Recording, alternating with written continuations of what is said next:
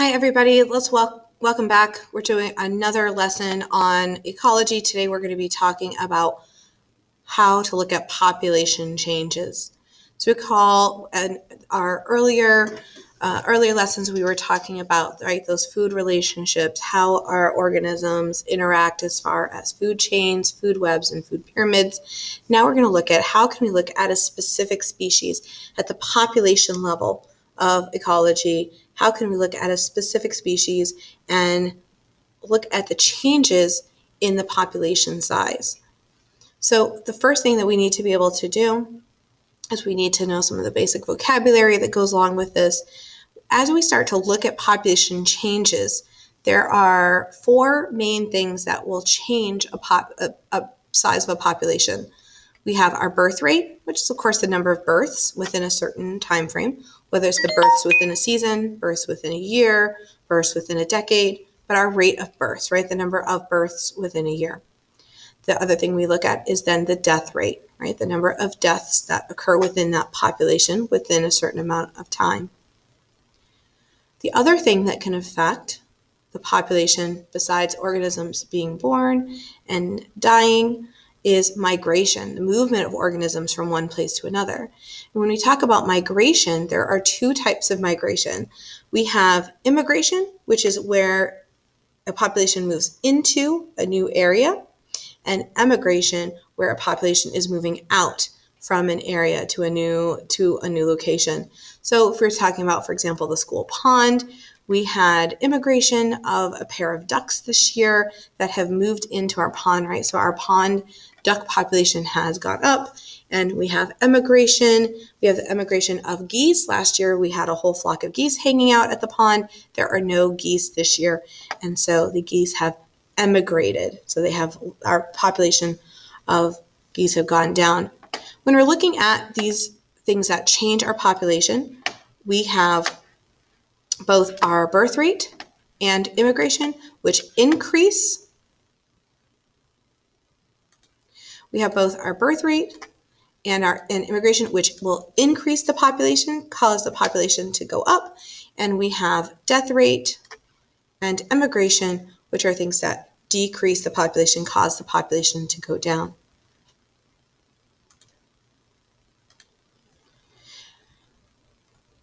As biologists, we can look at these rates of population change, and we can actually calculate these rates of change. And it looks like a really complicated equation, right? Oh my goodness, look at all these letters, look at all these meanings. But really, if we break it down,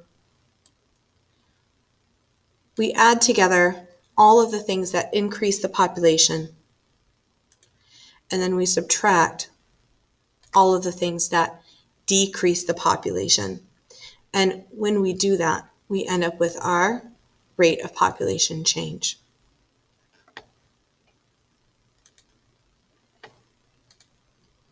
So once we have our rate of population change, we've looked at our population changes within a certain time frame, we can then graph those population changes over time.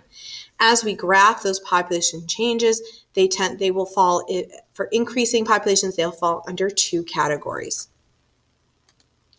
The first type of population growth is exponential growth. Now, exponential growth happens within a population when there are no current limiting factors, right? So there's no limit on food, on water, on shelter, on space, none of the things that limit how quickly a population can grow. We get exponential growth.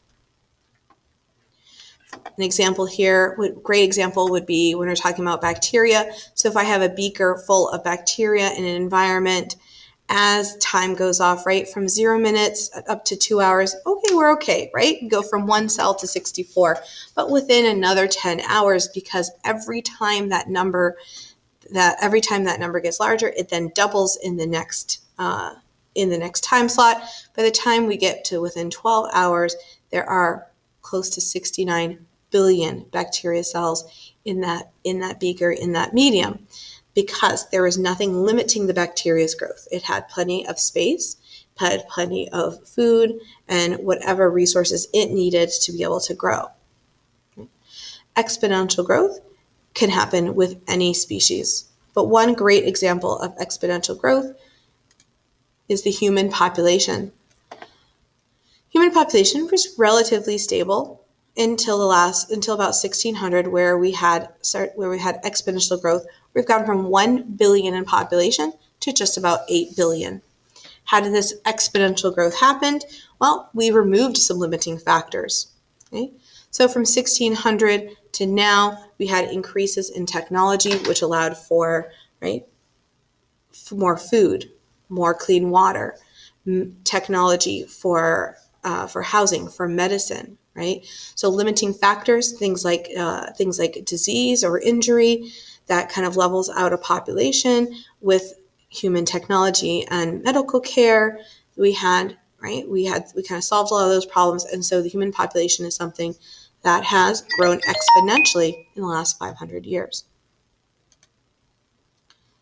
Now, in the real world, with every exponential growth, eventually the population reaches a point at which the resources start to run out. Those limiting factors start to come into play. And as that population slows down because of those factors, we reach something called the carrying capacity. The carrying capacity is the population size that an environment is able to support. Again, if we look at the growth of this type of population change, we're looking at something called logistic growth. So we have here an exponential growth at the beginning. As resources become more limited, it levels off. There's more competition for those resources. Our death rate increases, and we level off to we call the carrying capacity, population limit for that organism in that ecosystem. In something like a forest, we might be talking about the number of trees in a square mile. We might look at the number of hawks we might look at the amount of hawks within that forest, within that square mile. We could look at the amount of squirrels living inside that square mile of forest. And each organism is going to have a different carrying capacity based on the resources it needs and the amount of resources it needs for that space.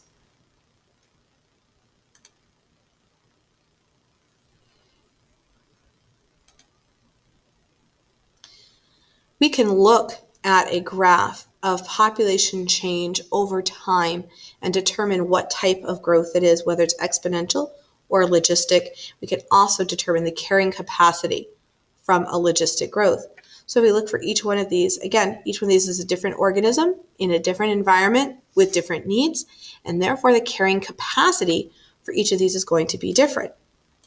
If we look here for the paramecium, which is a single-celled organism, we're going to see that their carrying capacity for their environment that they're being grown in is about 900 paramecium in every milliliter of liquid. If we look here at Daphnia, we can see that originally the Daphnia population goes way up here, and then it decreases, it levels off, and we end up here. So we could say that this right around here, 135, is in every 50 milliliters, that's our carrying capacity. If we look here at our fur seal, you can see the fur seal population, there's some fluctuation, goes up, comes back down, and it levels off at our carrying capacity at about 9,500 seals on this particular island in Alaska. So we can look for trends or patterns in population change over time to determine the carrying capacity.